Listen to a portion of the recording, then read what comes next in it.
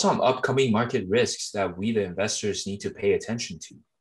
So we spent some extra time to make this bonus videos for our viewer. So as always, subscribe if you like this video. Let's jump straight in with news from India.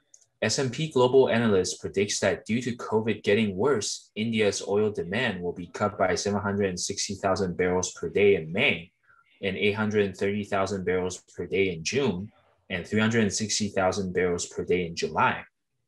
So global demand for oil is expected to drop, which is going to impact oil prices. Next up is the unexpected CPI that we mentioned in our weekly video. Here's a little more insight with April's retail sales data that just came out. Overall, retail grew 0% and core retail sales dropped 0.8%. Retail sales and core retail sales are basically reflecting the consumer's desire to spend money and buy stuff. Core retail drops some categories that are highly volatile.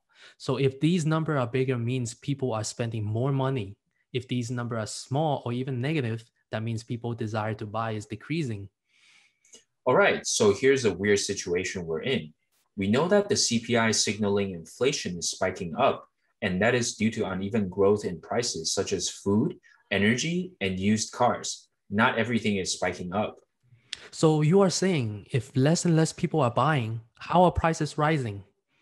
That's what I'm saying. If, let's say, we have a large scale of buying desire that is pushing the prices up, doesn't it make more sense to justify or understand these numbers? So actually, the only bank gave a closer estimate to retail sales.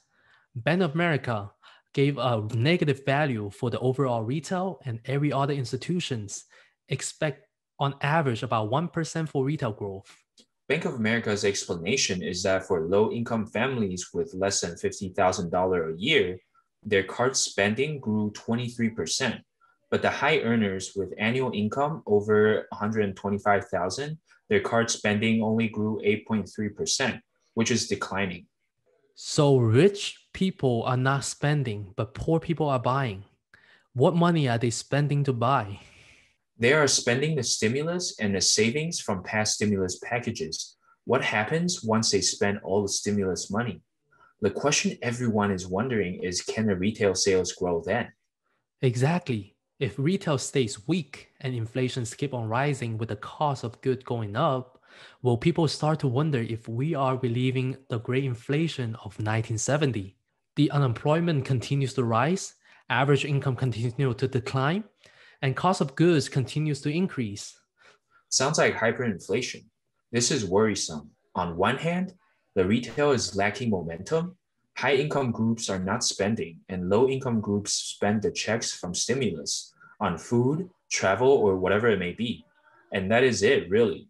Then the economy will end up waiting for rich people to start spending to bump the retail numbers up to continue to support the economic recovery. Which is why we are seeing all this chaos in the market. There's also another set of data that we can support what we've been talking about. On the screen is the major countries' CPI and central bank interest rates. On the left, on the left half are countries with CPI less than 2.5%, and on the other half are the countries with CPI over 2.5%. This shows very uneven inflation rate. Only Japan is in negative CPI territory, all the way up to Korea with 2.3%. The rest of the left side countries are maintaining the inflation relatively low. But here's the tricky part.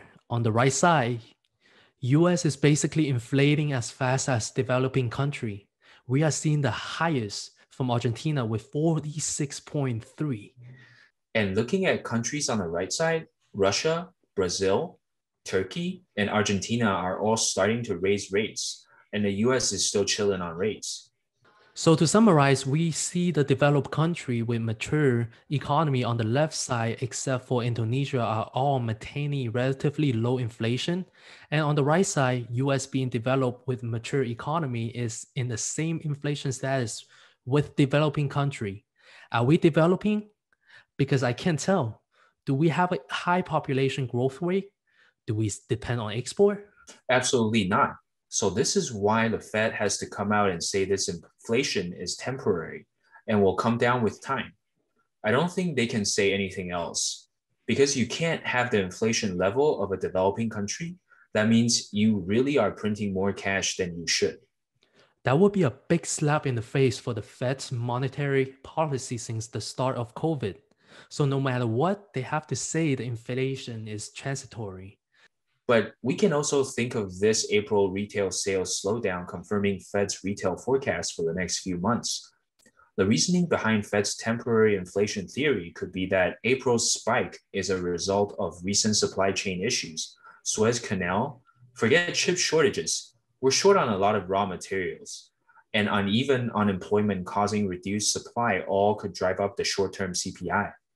So the global uneven inflation is very odd.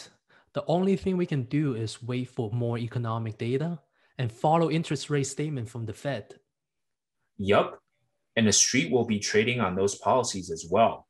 That's why the current market is messy, going back and forth near the top. So besides uneven global inflations, what's next? We need to pay attention to federal debt limit expiring on July 31st.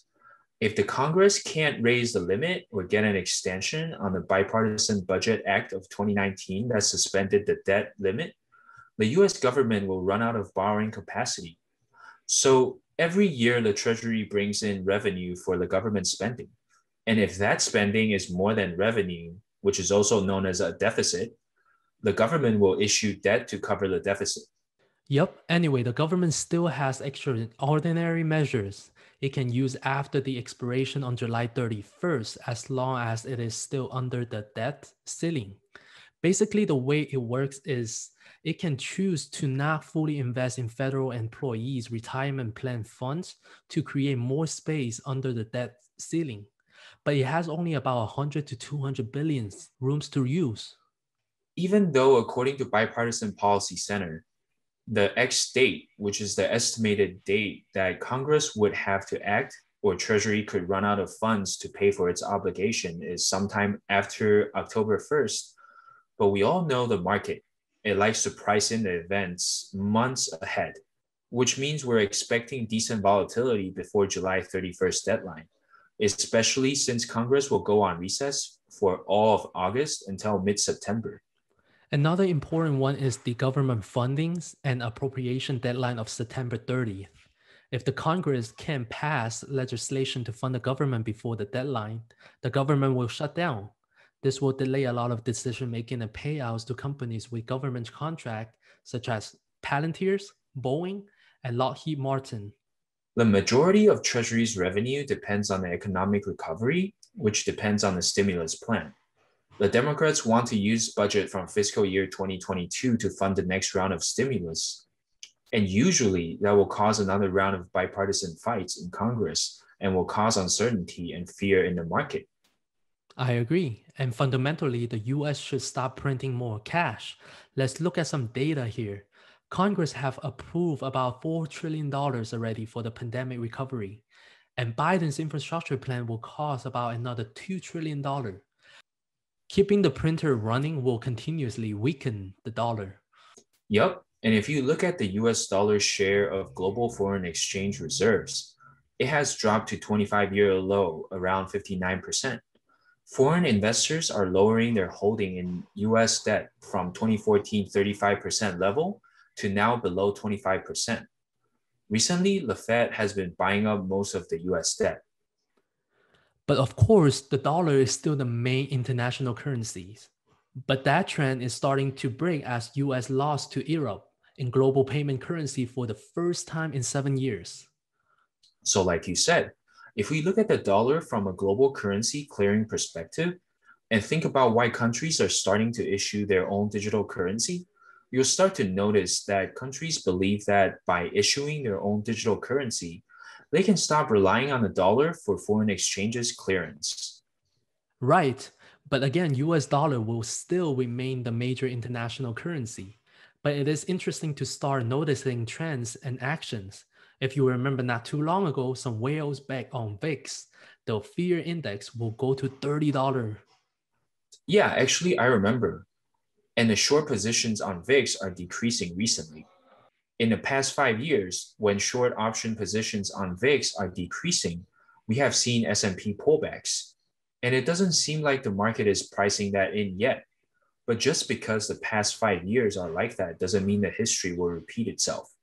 But this is certainly another thing to look out for. Definitely. Back to government shutdown. I just want to mention, even though government had shut down during Obama and Trump presidency, but that was because they both had split Congress. And this time Biden has both houses, so a shutdown is very unlikely. Good point. But in case it does, we need to pay close attention to utilities, real estate, and national defense. Basically, any sector that has government contracts will be impacted, and investors will likely rotate their cash to gold or Bitcoin to hedge. Yep. But we want to stress that this will happen after the shutdown, not before. Don't mess up the order. And also, government shutdown means important economic data delays such as monthly PMI. And investor will be trading blindly. So market will go through turbulence for sure. Oh, yeah, and it will be hard to analyze Fed's monetary policy. Just a reminder at the end, the potential risks we mentioned above have not been priced in by the market. So you can take down the important dates and make adjustments accordingly.